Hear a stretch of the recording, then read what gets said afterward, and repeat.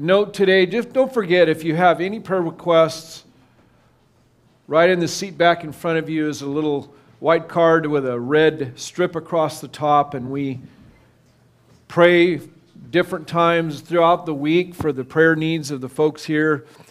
And if you have a prayer request, just drop that in the offering this morning on your way out in the offering box. You'll notice it's one of the things we do different here is that we have a tithe box in the entryway. We don't take up an offering in a traditional way.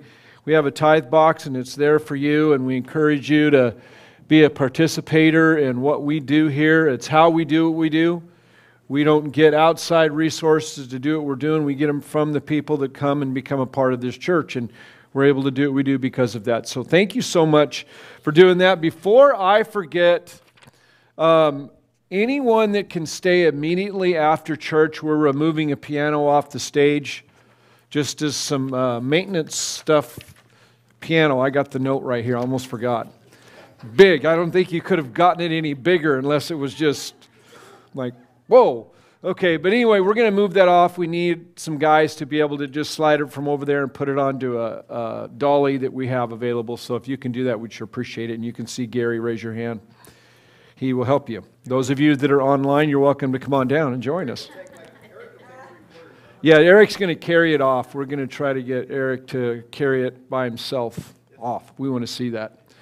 All right. Well, I invite you this morning to open your Bibles or your Bible app to the 6th chapter of the book of Ephesians, where we find ourselves at verse 17. The first half of this verse we dealt with last week on the message about the helmet of salvation, and now the second half of the verse, we come to the sword of the Spirit, which is the Word of God. If you are visiting here with us or online for the first time, we are on a journey of study together in the book of Ephesians, specifically the area where the apostle is writing about spiritual warfare and the armor of God. Over the past few weeks, we together have gained a greater insight into what the armor of God is and why it is so important in the life of the follower of Christ. This is not an armor that is available for a non-believer. This is an armor that God has made available for His children alone. And we've been learning about this armor and this gift that God has given to us. We have learned that at the very moment we made a decision to become a child of God, we became two people at one time, both a friend of God and an enemy of the evil one. We found peace with God, but we found hostility and a war with the evil one. The warfare in which we are engaged is not against flesh and blood. The battle that is taking place is a spiritual one. It is for this reason that the Apostle Paul reminds us through this letter written to this first century church that the armor that we are given is not natural or physical, but it is spiritual. And when we put on the armor, this is essentially putting on Christ, because our strength for this battle is drawn from the power of Christ and is found in Christ and in our relationship with Him. As we will see today, Jesus Himself had to fight the battle against Satan when He was on the earth with the sword of the Spirit, the power of His Father's words. This week, we now move from the armor to the weapons, and I suggested last week that there are two weapons that God has given us for this spiritual war, and we see them mentioned in verse 17 and 18 of Ephesians 6, the first of which is the sword of the Spirit, and the second is prayer. So let's read this together in Ephesians 6, 17 and 18. And he says this, it says, "Take the helmet of salvation and the sword of the Spirit, which is the Word of God, praying always with all prayer and supplication in the Spirit, being watchful to this end with all perseverance and supplication for all the saints. I find it interesting as kind of a side note that when we see the New Testament church being birthed or formulated in the first days in the history of the church, in the first few chapters of the book of Acts, it is specifically noted, if you remember, when the church was growing, and it tells us that they were at one time added 5,000 people to the church in one day, and it began to multiply and grow, and the original apostles were serving people because there was a lot of people that had physical needs, and they were taking up, all of these gifts and giving it out to people that had specific needs, and they found themselves doing this all the time, and they said, we can't be doing this. We need to find people that are full of the Holy Spirit and wisdom, and that became the first, as we call them, deacons, servants that were helping the church. And they said the reason they did that is they said because we need to devote ourselves to the ministry of the Word and prayer. So they focused on these two weapons in the early days of the formulation of what we know now as Christianity. These two weapons are vital to our success and to the success of the church as a whole in the spiritual war. The Apostle Paul reminds us in 2 Corinthians 10, verses 3 and 5, that we are not in a battle of flesh and blood, but we are in a battle, a warfare that is not carnal. In other words, it is not natural or visible, but it is invisible.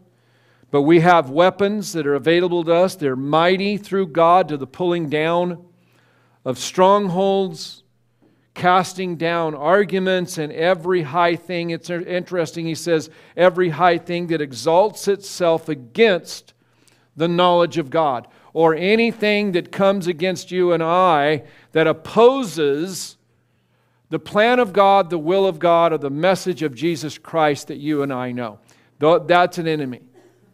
How subtle it may be, whether it's small or great, whether it's a seed form or whether it's the entire tree, it doesn't matter. If it's not in agreement with the Word of God and it's not in agreement with God's will and purpose, then it is an enemy of the church and it's an enemy of you. The Bible clearly says that. The war that the Apostle Paul is describing, which we need to understand, is really a war of the mind. It's a war of the heart. It's a battle in the mind. Are you going to believe this or are you going to believe that?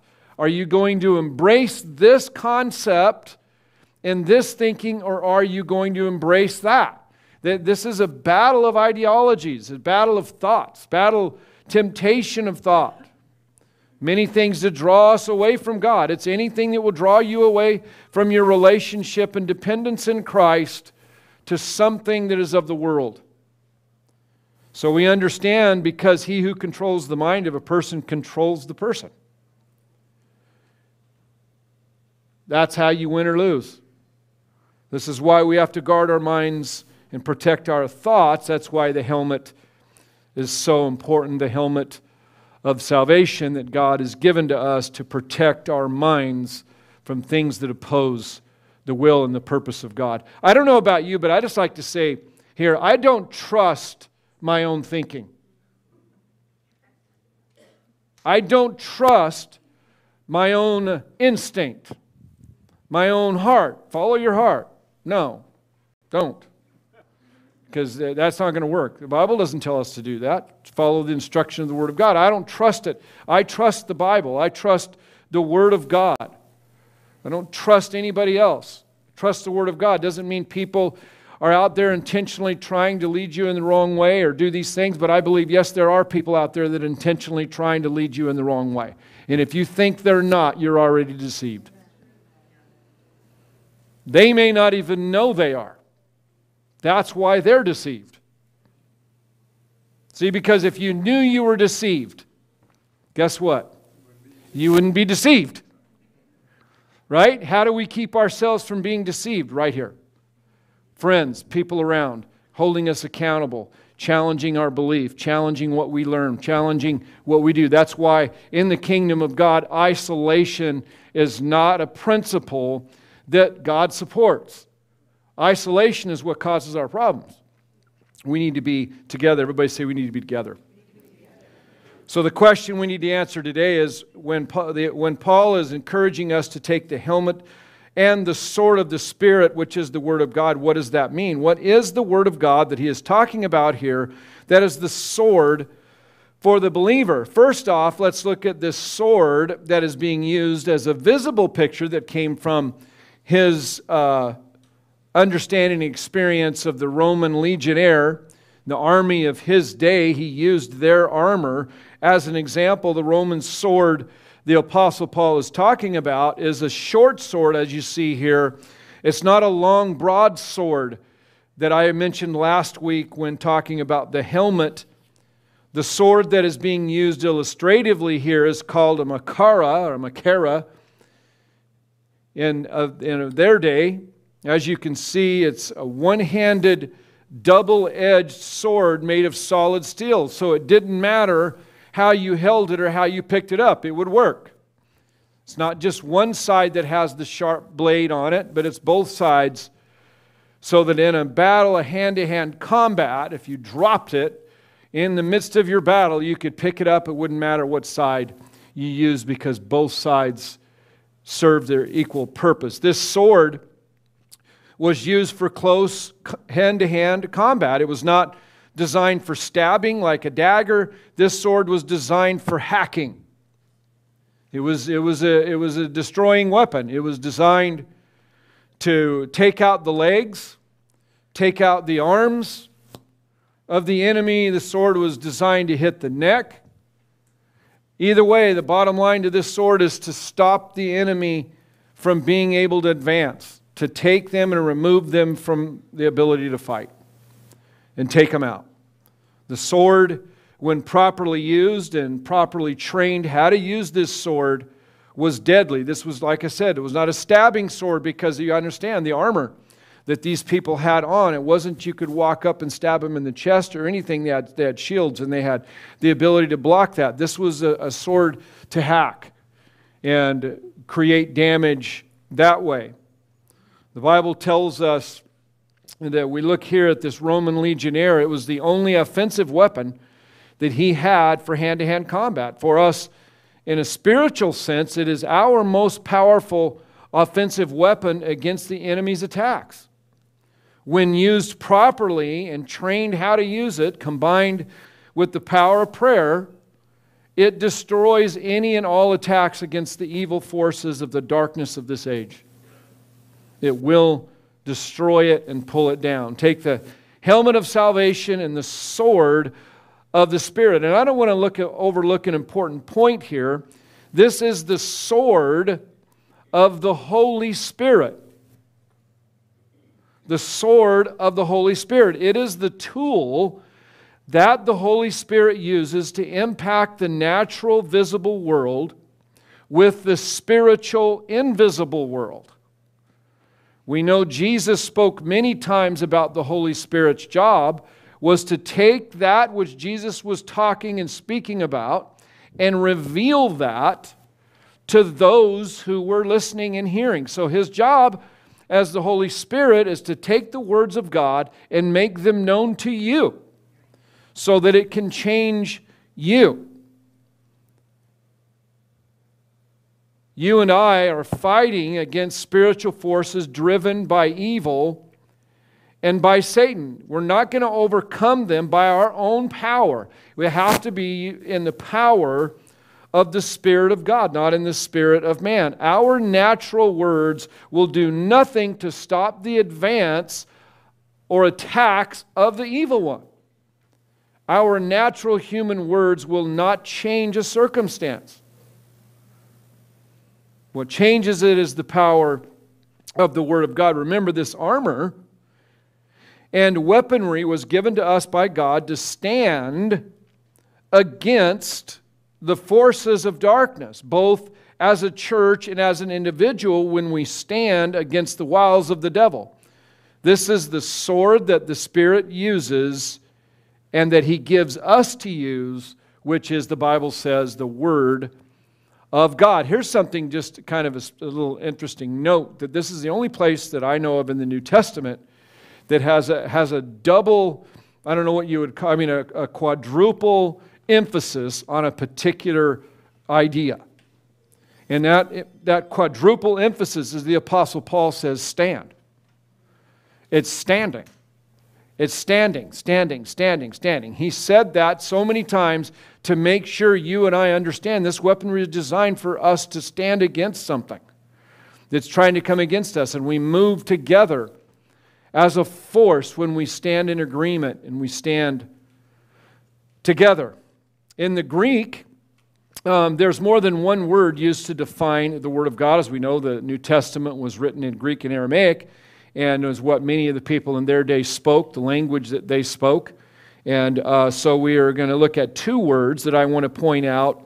And I believe knowing the meaning of these two words can help us understand and experience its application in our lives in a greater way than we did before. The two Greek words used for this word of God are the words rhema and logos, or logos, however you want to say it if you've never heard those two terms.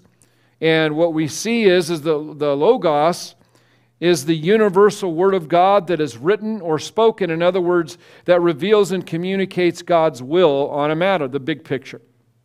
The entirety of God's words written or spoken to you and I, while rhema is the Word of God the Holy Spirit quickens to us personally for a specific purpose or situation. So it's something specific. It's like what he's talking about, this sword. The Logos is a well of water, while Rhema is a bowl of water from that well. The Logos are all the keys on a piano, while Rhema is a single key on the piano.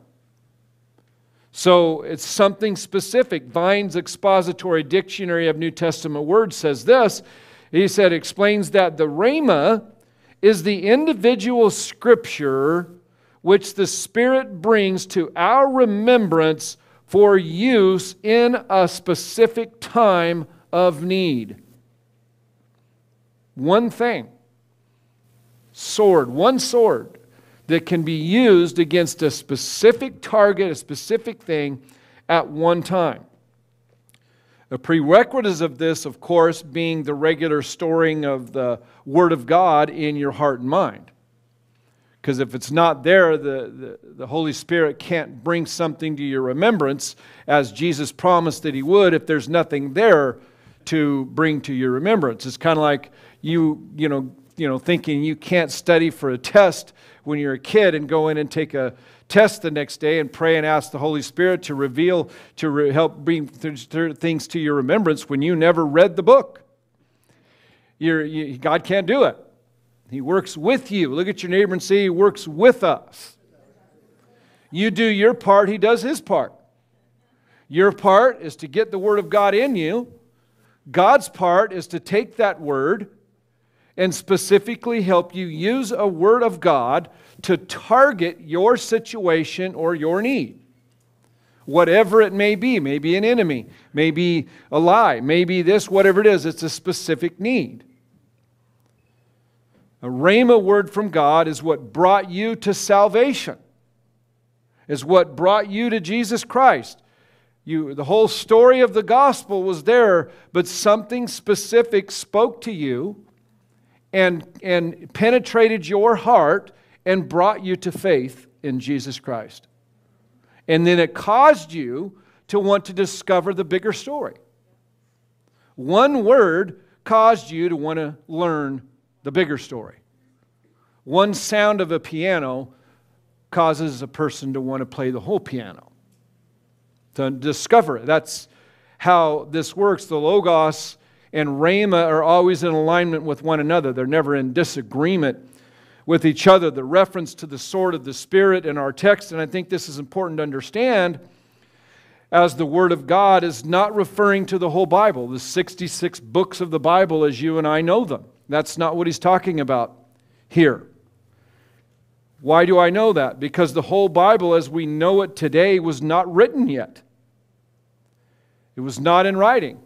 They were in the process of writing these things down that we call the letters to the epistles that the Apostle Paul wrote and many of these other writers, they were writing it down. They did have the Old Testament books, but the New Testament as we know it today was just being written. So the Apostle Paul is not referencing all of that. He is referencing something specific, and I think it's important for us to understand a concept here. And hear me on this one, because this is an important concept. I think what we do is that we cannot insert something into the text of the Word of God here that is not there. We cannot insert something in there just because we think it should be there when it's not there. What we do sometimes unknowingly is that we take our accumulated knowledge of God in our day, because we have the whole Bible, we have the bigger picture. We take that accumulated knowledge in our day and we assume that is what's being said in their day. We insert that into the text of their day. And in my humble opinion, as far as that matters to anybody, this is where I think we make our critical errors of interpreting the Word of God, as we interpret from our filter instead of theirs. And we're not looking at it from their eyes or their situation. And if you remember, that's what I talked about when we've been going through the book of Ephesians, is can we find the answers to what the armor of God is in the book of Ephesians itself? Because that's the book they had, and that's who the Apostle Paul was writing to, and that's the letter they had. He's not writing them and saying, hey, you need to look at Peter's book, and John wrote some stuff too, check it out. No, he's talking about this book that he wrote. With that said, what is meant here by the sword of the Spirit, which is the Word of God in our text? Paul is not talking about the written word, his letter, or the general Word of God, but a specific spoken word. So what is he talking about? Do we have an example of this anywhere in the Bible, of somebody using a spoken word, specific spoken word, to deal with evil forces coming against them? And there are many that we have in the Bible, but my favorite, and I think, is none other than the person of Jesus Christ himself. The Bible tells us that when he was baptized at 30 years of age by John the Baptist in the Jordan River, as soon as the Holy Spirit came upon him, the Bible says the Holy Spirit led him where? Into the wilderness to be tempted, the Bible says, of the devil. And the devil came and tempted him in 3 different ways. And when the devil tempted him, and we read about it in Luke chapter 4, and I encourage you to check that out, the example that we have of Jesus being tempted by the devil. And when the devil said, I'll do this, here, why don't you do this? You're hungry. After 40 days of not eating, not drinking, you'd probably be hungry and thirsty. The devil came to him in his weak point and said, hey, why don't you turn this, if you are the Son of God, turn this rock into bread. And Jesus responded. He didn't take out his Bible. He didn't grab a scroll from the temple and start whacking the devil over the head with a scroll. He spoke a specific word that was addressed to that specific temptation, and he said to the devil, it is written. And what's interesting, guess what? The devil responded back to him with the Word of God. He responded back to him with what he knew of the knowledge of God, but here's the difference. The devil speaks the word and lies deceit, and he uses it and he twists it. God uses the Spirit of God, and what it does is it penetrates through the human heart, through the spiritual, and it brings down those things that oppose it. So it's interesting that this was a battle. Here's what's important about this. Our war in the Spirit is a war of words. It's a war of words. That's why it's so important that we test, the Bible says, words, that we test things. Is that true or is that not true? And how do we know it's true? You have to decide what your source of truth is going to be. Is it going to be Google? Well, let's just Google the answer to that. No, you should probably Bible the answer to that. See, but it's harder. It's easier just to get on the computer and type it in and go, tell me the answer. Well, no, the Word of God, we have to decide where is our truth coming from. So when we embrace the truth of the Word of God, then that becomes our source of truth, and then we have to decide if we're going to agree with it and if we're going to stand on it. That's your decision. Because this is not going to work. Listen, the Word of God will not work in your life as a sword of the Spirit if you don't believe it and you are not convinced that it's true. You can swing all day long with that sword and it will do nothing because you don't believe it. Jesus spoke it, He believed it, and the Bible tells us that the devil left Him. He did not give in. He did not do it. He won the war. He won the battle, and that's what we have. In the book of Revelation, we see in chapter 19 and 15, Jesus, it says, comes back with a sword in His mouth. Is that a literal sword coming out of His mouth, or is that the Word of God? That is the Word of God. That particular word sword is not the same word, the little sword, the makara. That's actually like a scimitar, great big sword that's used for carrying out justice. That's designed to take off heads and carry out severe justice, punishment. That's the type of sword He is coming back with to deal with it. It is the Word of God that is spoken in faith, and here comes the answer that we're looking at today. Okay, so what is the Word of God the Apostle Paul is talking about? He said, take the sword of the Spirit, which is the Word of God. We know it's not the entire Bible.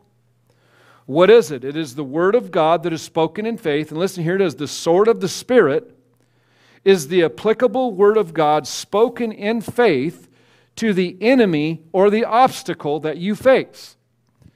So if it's fear that you're facing, or if it's a lie from the devil, or whatever it is you're facing, then that you find a scripture that specifically deals with that, and you speak that, and it becomes rhema. It becomes alive. It becomes something that will take out the enemy's forces. It will remove fear from your life. It will remove these things. And here's what's interesting. Many of us who have been in Christianity for a while have always been encouraged to get a daily time of reading our Bibles, don't we? Read through the Bible in a year. Those are wonderful, and that's the start. We got to get knowledge. We got to read. We need to be consistent in reading, but one thing we're not good at, we're not good at speaking it. We're good at reading it. We may even be good at memorizing it. But how many of us walk around throughout our day and speak the Word of God? Speak it. Speak it, because the Bible tells us when we speak it, it does something to us. And it deals with the enemy. We speak to the enemy. That becomes the rhema. It becomes powerful force out of us now. This is what's interesting. It doesn't just become out of God's mouth, but it becomes alive out of our mouth. Not because it's our spirit or our words. It's God's word. Listen, God's word in your mouth, speaking in belief and faith, is as powerful as God's word was in Jesus' mouth. The difference is we don't believe it. We don't see ourselves the same way as Jesus. But if you and I would see ourselves, the Bible says that the Spirit of the Lord is in us, that our spirit is the same as Jesus and He is in us, then that means His Spirit is in us, and the same Spirit He used to speak against the devil and to change circumstances and situations is the same Spirit and the same sword of the Spirit that is available to you and I. But we don't speak it. Jesus did. Jesus believed it. He spoke the word, stopped the storms. Spoke the word, and trees died. I mean, that's the funniest story ever. You know, to you and I, it looks funny. He comes out of the building and goes, I'm hungry. Tree didn't have any fruit on it. You're dead. I'm hungry. There's no fruit on you. Your history. But, of course, it was a spiritual example of what he was talking about with his disciples and what was going to happen. But he had the power of the Spirit. He had the power of the Word of God to change circumstances, and that's what we need to understand. The sword of the Spirit is the applicable Word of God spoken in faith to the enemy or the obstacle. It's not just getting what you say out of your mouth. Listen, this is not name it and claim it. This isn't, oh, I want this, so I'm going to take the Word of God and speak it, and I'm going to have a new car. No. That's not what we do. God gave us the Spirit, the Word of God, to propagate the gospel, to advance the message of the gospel, to stand against the lies of darkness and the deceit of the devil. That's what He gave us, the sword of the Spirit. That doesn't mean that He doesn't bless you in your life. He wants you blessed. How many of you believe that God wants you blessed? Yeah. Absolutely He does. Sure He does. He loves you. You're His children. You as a parent, do you want your children going through life just having a terrible time, or do you want them blessed? Of course you do. But that's not God's first goal. The propagating of the gospel is God's first goal. The stemming of the tide of darkness. The kingdom of God manifesting on the earth as it is in heaven. That's His first goal. So you and I, if we're in agreement with Him, then that's why we speak the Word of God. And then the benefits come later. Isn't that what He said? Seek first the kingdom of God and His righteousness, and all of these things will be added to you. In other words, God's saying, if you will follow my plan and you'll be concerned about my plan, I'll be concerned about yours. But get the priorities right first. His, then yours. And God will love you and He'll take care of you. That's why it's so important for us to understand. We meditate on the Word of God. We get it into our heart, not just our heads, so that we can speak it. And lastly, Hebrews 4:12 tells us that the Word of God is living and powerful and sharper than any two-edged sword, in Hebrews 4:12, piercing even to the division of the soul and the spirit and the joints and the marrow, and is discerning of the thoughts and the intents of the heart. The Word of God doesn't just work against the enemy, it will get you too. That's what brought you to Christ.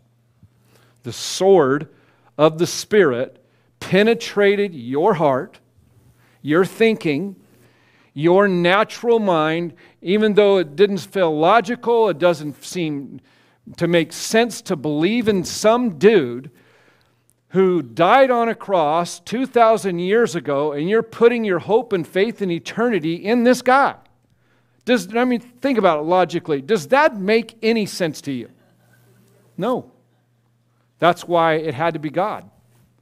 And that's why you believe it. Because it penetrated past your natural mind and it touched your spirit. And that connected with God, and your life has changed. The natural mind is what? An enemy of God.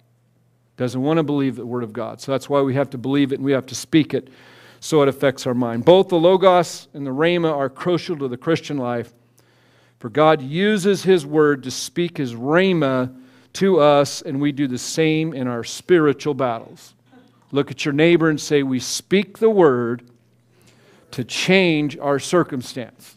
It's what we do. It's not enough to just read it. Knowledge is great, but that's not going to win the battle and win the fight. Use the Word, use the sword by speaking the Word of God to your enemy, into your situation, and believe it and trust it by faith. The Apostle Paul is telling this church, look people, here we go. This church is going, okay, what do? We got this letter. He's given us all this information. We're up against it. We're having all these false teachers come in. We're having all this stuff. And he's telling them, what do we do? What are we supposed to do here? He's telling them, you don't have to remember every single thing I said. You're going to learn that through time, but all you need to do is remember a few things that I said. If you'll remember a couple of specific things and stand on them, that will become your sword. And you use that sword against things that come against you and tell you that you have to work more to be loved by God. No, you don't. In other words, you use a specific word to come against a specific target. That's what the Apostle Paul was encouraging his people to do. He was encouraging the entire church, when these philosophies come against them, they need to stand on the word that they had specifically that said Jesus is the only way to heaven. Not all this other stuff. One thing. Speak that, and then it trickles down to the church and to the people and arms them with the same sword the church is preaching and teaching, and the people grab it and use the sword too. So it worked for the whole church, and it came and became alive to the people of the church in their daily lives. And that was the plan of Paul as he wrote this letter to the whole church. Amen? Well, let's stand together today and let's pray. Father, we thank you today that as a church, a body of believers, we are armed with the armor of God, because a body of believers, a church, is a body, is a group, is a people, is a living organism. We have a head to this church, and His name is Jesus. And there are members to this church, and each of us fulfill a different function. Their arms and legs and feet and heart and all of this, but we know that we follow Christ. He is the head of the church, and we have armor. And you've given us as a church the weapon of the Word of God through the Spirit to deal with enemies that come against us and come against the people of this church. And we thank you, Father, as we speak the Word, it becomes a powerful tool to penetrate hearts, to penetrate the darkness, and to help us stand against those forces, those principalities, and those powers that try to stop us from moving forward and advancing the gospel. We thank you, Lord, that we don't put our trust in you, but we don't put our trust in ourselves, we put our trust in you. And every time we put on the Lord Jesus Christ, we put on the armor of God. And we praise you for this. In His name we pray. Amen? Amen. God bless you all.